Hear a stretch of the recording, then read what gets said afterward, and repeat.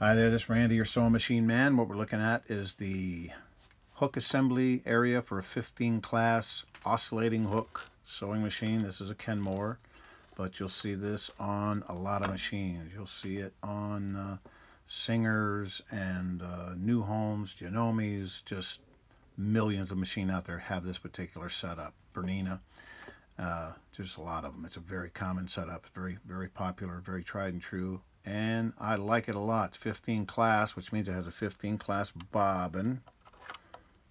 See what that looks like right there. And the reason we're doing this video is because people call me and say it fell apart and I need to get it back together. Well, getting it apart is real easy. Getting it back together is just a little bit of a puzzle. You have the left arm here, snaps to the left, the right arm snaps to the right. Now you can snap this all the way down and get it out. It's hard to do, but it'll go all the way down and you can get it out, but it won't go back together, trust me. So you want to snap the left one to the left, the right one to the right. Let's say you got a piece of thread or something stuck in here. It'll lock it up like it's welded. It's unbelievable what a little piece of thread will do. This is your retainer ring. You pull this off. Here's your hook assembly. You can see it's point down. It's half the circle. Your shuttle driver over here is the other half the circle. Now this will go back together with this down.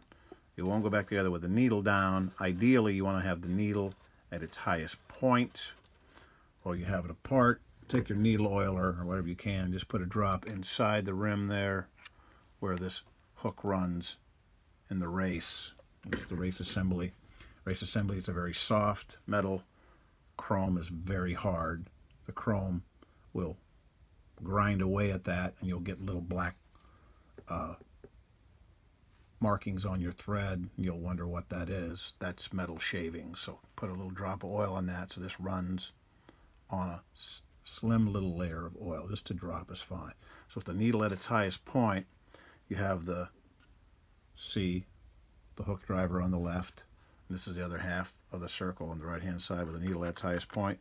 You set that in with the needle hook point rather pointing down. Then you have your retainer ring. You see the little indents where your ears are going to swing over on both sides. So those will be pointing out. You have a little tick at the bottom there. It's going to go in this little groove in the center.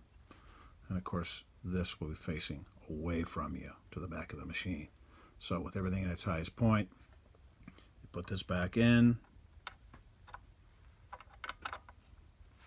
Snap the left one to the right, snap the right one to the left, grab your bobbin case,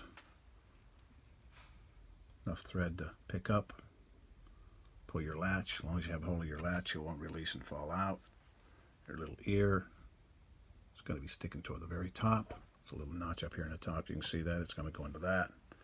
So you snap it on like so. Make sure it's flush at the end. You're all back together. Ready to sew.